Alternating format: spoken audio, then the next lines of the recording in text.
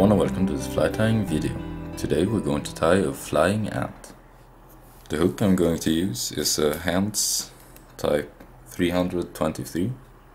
This one is size 18 barbless hook. The thread is the Nanosilk from Semperfli. This one is in the color olive and is an 18/0.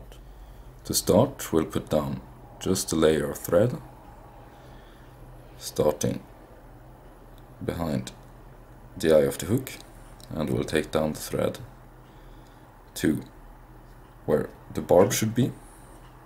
Then we can cut off the tag. The important part about an ant is to have 3 segments on the fly.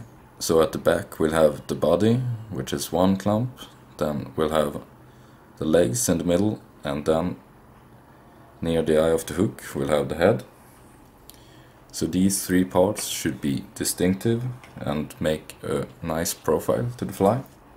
To build up the body I will use some dubbing, and here I will be using black Opossum. So build up a thin and quite short dubbing noodle. On these size 18 you don't need much. Put on the dubbing to the thread, and then just where the barb should be we will start to build up the body. I'll just add a little more and then continue building up the body of the fly. And this part should stop here, right in front of the point of the hook. Now for the wings I will use some Parapost in the color white, and I've taken one strand or one bunch of fibers and I've separated it in 2, and then I separated that one in 2, so this is 1/4 of one of these clumps. So we'll tie it in just in front of the body. Here I'll tie in one part on my side, and then take the other part, fold it over, and with some turns secure it to the other side of the hook. So now we have 2 wings, one on each side. Then come in and cut these off quite close. For the legs of the fly I'm using some dark dun CDC, and here I have already prepped a feather. I've just used the magic tool and trapped all the fibers in this clip. So now I will use the split thread technique to insert the fibers. This way I don't build up too much bulk on the fly.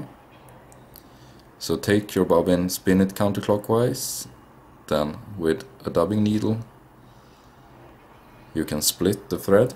And here I don't want to use all these fibers, so I'll just take a pinch, insert it between the threads, and then spin it back clockwise to trap the fibers.